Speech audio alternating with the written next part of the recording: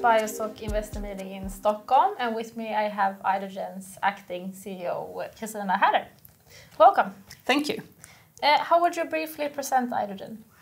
Idogen is a Swedish biotech focusing on trying to develop tolerogenic cell therapies, which is quite a novel area. So we're in the front of research when it comes to doing something new with cell therapy.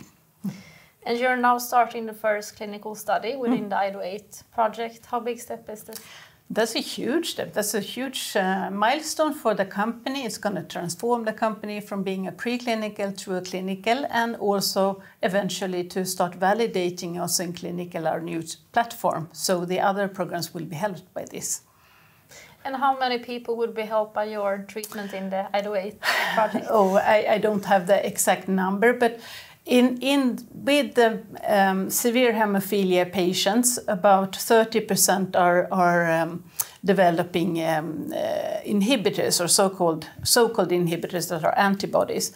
And we see that we would be able to help those that would develop inhibitors, or actually even to prevent those from developing. It's often young people, when they initiate their factor VIII treatment, they start after a year or something to develop these inhibitors. But eventually I think we can even prevent them and give our cell therapy together with the initial factor VIII. So it could vary from the starting point, quite limited, to a broader audience that could be used. And how would you view the potential in your other two projects, IDO-T and IDO8? I think they could be, depending on, of course, IDO-T. We know it's a huge amount of patients that do get organ transplantations.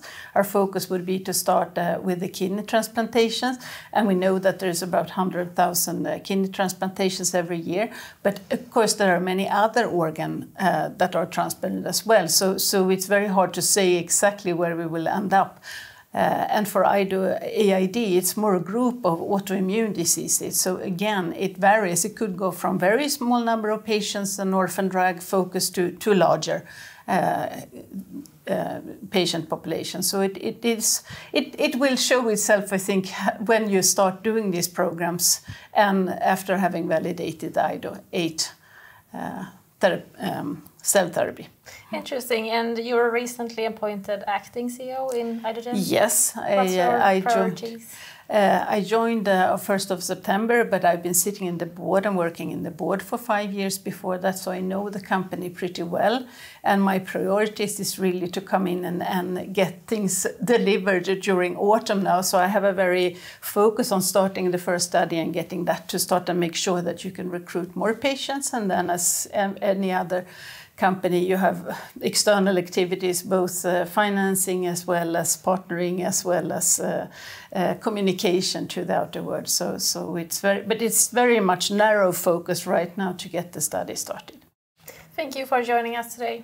Thank you.